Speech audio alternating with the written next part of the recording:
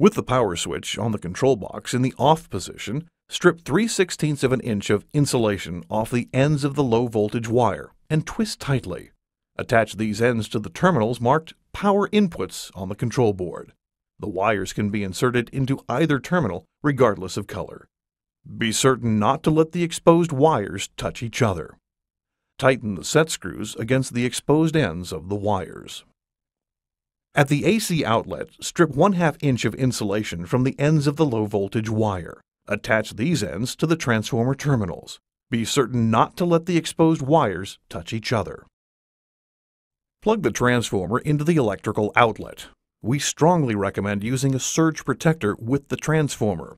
If you are using an outdoor electrical outlet, it must have a weatherproof electrical outlet housing.